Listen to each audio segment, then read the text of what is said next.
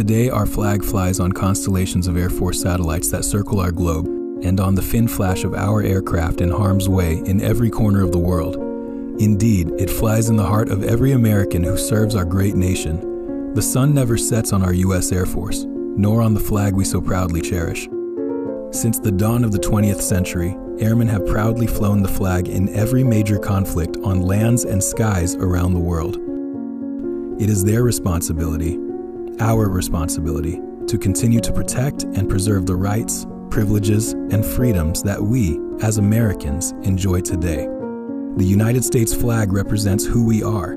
It stands for the freedom we all share and the pride and patriotism we feel for our country. We cherish its legacy as a beacon of hope to one and all. Long may it wave.